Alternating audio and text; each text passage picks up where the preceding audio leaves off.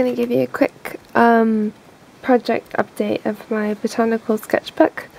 So this week's assignment has been all about fruit, and I'm just going to quickly show you what book I'm using to do my little project. So a while back I bought this book called the Botanical Sketchbook, and inside they've got lots of really great, well, basically how it's designed is you kind of, so they have the table of contents, they have different topics, and it's kind of like you're reading the dialogue between teacher and student. Like the teacher is like a very well-known, I think famous or well-respected botanical artist, and then she teaches like classes, regular classes, and the author of this book is just one of the students that she taught. So I think Marianne Scott with Margaret Stevens is the author slash teacher, yeah.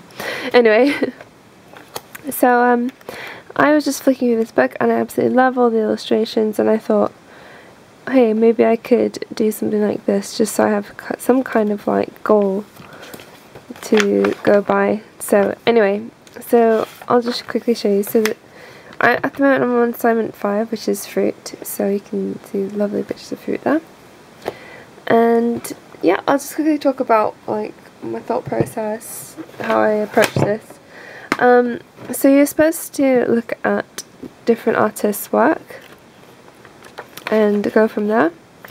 Just kind of get an idea, some inspiration. So the first piece I did was actually some okra, which I know is technically not fruit, but what I really like, I just thought okra was really interesting, and like something quite easy to do, and also I could use, and it's actually the first time I used masking tape.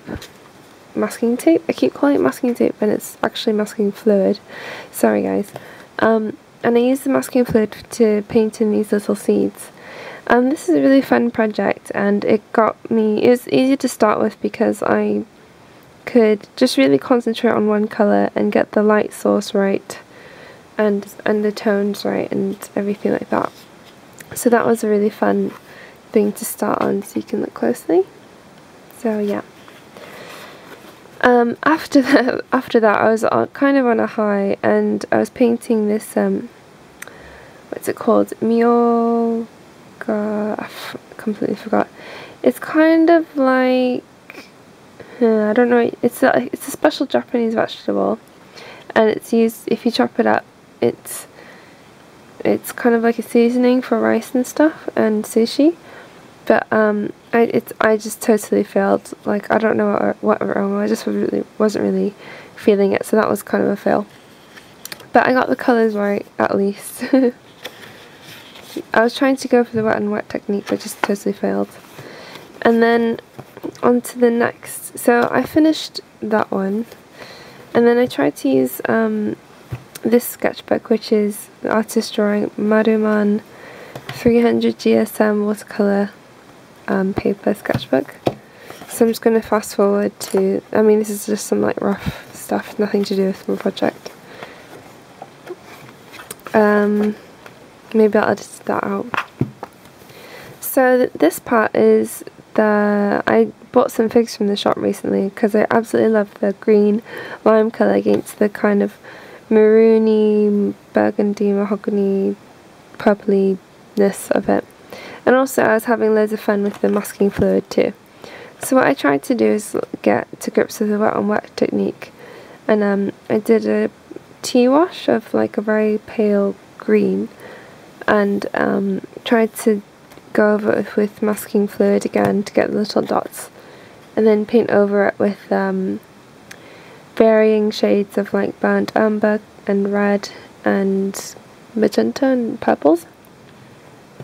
But what I got wrong was I tried to take the masking tape off too soon, so that's why there's bits of paper that got rubbed off because I was by the rubber.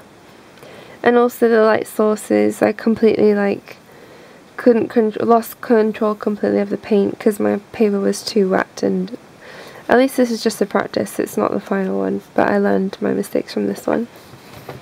And again I had the same problem, just lack of control, I couldn't really understand the form of the figs very well, and the light source as well. I just couldn't really grasp it, and I just didn't really know how to tackle this. But again, it was just kind of like lack of control because my paper was too wet when I was working with it. And so I just tried to start with basics. So I went with the lemons.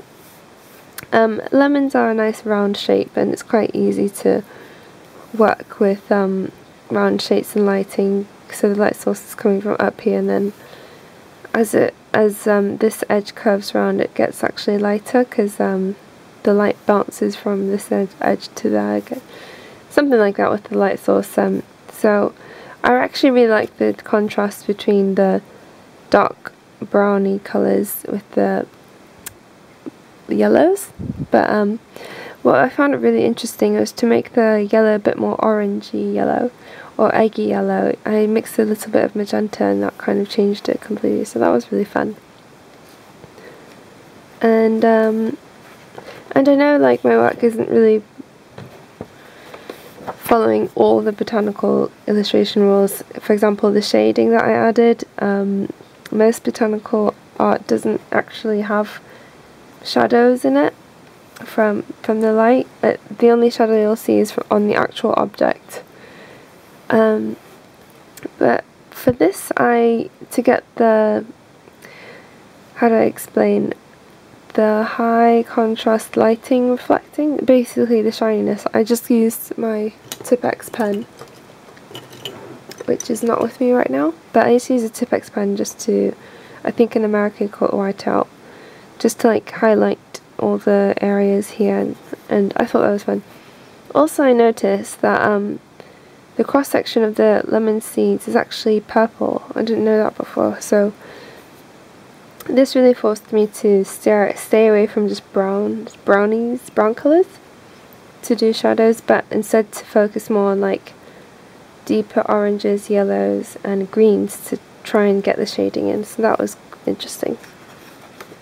You can get a close up there. This is my favourite one because I actually didn't realise it would turn out this well, better than I expected. I again like rounded shapes is a lot easier to paint because of the lighting. I feel like I've got a better understanding of lighting just with simple rounded objects. And with these grapes, the Japanese grapes, they have actually really strong like magenta hue to it, and on one side, and then kind of in like on the other side they're really dark violet purple or deep blue, so they kind of vary in colour just in one grape. So I tried to capture that because especially because grapes are transparent to the light. When the light shines through, actually you'll get these really strong, vibrant light magenta peeking through. So what I did is I kind of stayed true to the colour and just didn't even mix it, but splodged it straight onto the painting, and it kind of worked. It's quite effective. Sorry, I'm talking a bit too much. But what I'm really proud of the most is actually the water droplets, because I've never actually painted water droplets before until now, and some of them have turned out really good and some of them haven't, but it's okay, it's just all practicing. I feel like this grape though, this lone grape, kind of doesn't really match with the rest of the painting. And I'd say this is my final piece, because if I think I work on paintings too much, I'll kind of get like sick of it. And I need to move on with this project. So anyway, I'm really happy with the figs. I wanted to tackle the figs just one more time before I completely gave up on them, and I feel like after doing the grapes I had a way better understanding of how to mix colours, how to like the wet on wet technique, to get this, especially this shade, because this part is actually very, very detailed, and it's kind of hard to get all the detail in with watercolours, because just the nature of watercolours, it kind of mixes very easily when you add water. So when you're adding layers of watercolour on top of dried layers. Sometimes the dried layers reactivate, so that's why it gets a bit tricky. And also with figs, they just have lots and lots and lots of different shades within the fruit, so which is beautiful but also very hard to paint. And the kiwis, I don't know what happened. I just couldn't understand it. I don't think they're that bad, but they don't look realistic. I feel like next to this they don't look as good as this, but again, it's just practicing, and I think I learned a lot from doing this anyway. So yeah, thank you for watching my video. I hope this has inspired you to get into painting yourself, and see you in the next video. Bye!